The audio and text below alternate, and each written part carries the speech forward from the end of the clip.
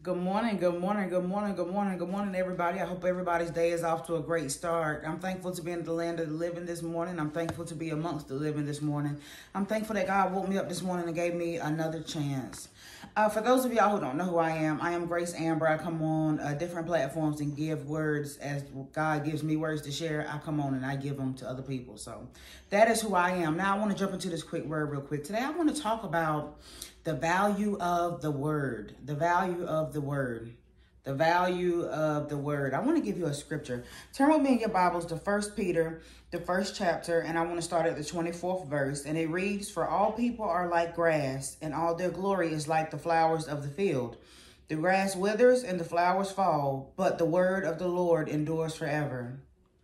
Again, for all people are like grass, and all their glory is like the flowers of the field. The grass withers and the flowers fall, but the word of the Lord endures forever. I want to talk about the value of the word today.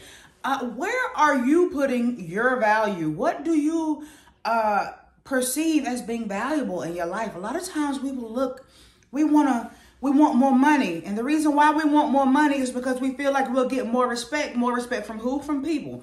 A lot of times we want to go on our job and we want to bootlick and suck up to the boss because we want respect. We want clout in the workplace. We want value in the workplace. We put our stock into people. We want the respect of the boss. We want value from the boss. But here's the problem is that when we put all of our stock into these people, when we put all of our stock into our mates, when we put all of our stock into our children, when we put all of our stock into our parents, when we put all of our stock into our neighbors, when we put all of our stock into our bosses, when we put all of our stock and all these different places and people and things, when we do that, right, we are neglecting the most valuable thing. We are neglecting God, right?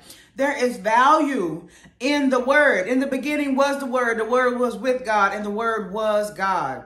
Okay. And so what we do when we neglect God, when we prioritize other people, when we prioritize our family, when we prioritize our friends, when we prioritize our mates, when we prioritize anybody other than God, we are choosing to neglect God. And in neglecting God, we are neglecting ourselves. And how are we doing that? Because we are putting stock in things that are temporary, and we are neglecting the necessary things that are eternal.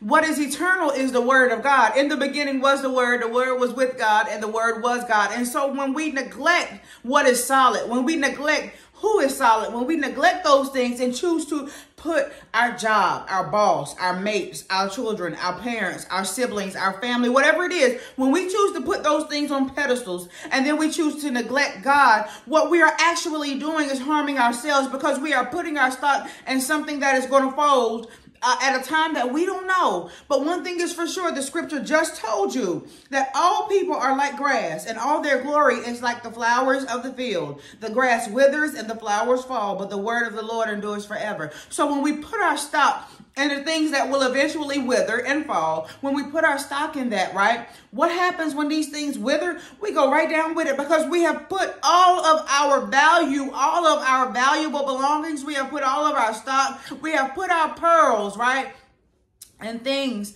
that will fall at any given moment. And so my word for you today is to make sure that we don't lose the value of the word. In the beginning was the word was with God, and the word was God. That is solid. Everything else is temporary. Everything else is not eternal. But we have to make sure that we don't devalue the word of God, because that was in the beginning, and God is the beginning and the end. He is Alpha and Omega, the beginning and the end. And so we have to make sure that we put our stock in something that is solid. We have to make sure that we don't neglect our relationship with God. We have to make sure that we don't put God second. Make sure that we are always putting him first, because that is what has value. These people, your boss, your children, bless their heart, we love them. Your parents, your family, your neighbors, your mates, everybody else. These are important people, and we are called to love them, and we should love them, and they have value, but none of them touch the value of God and his word.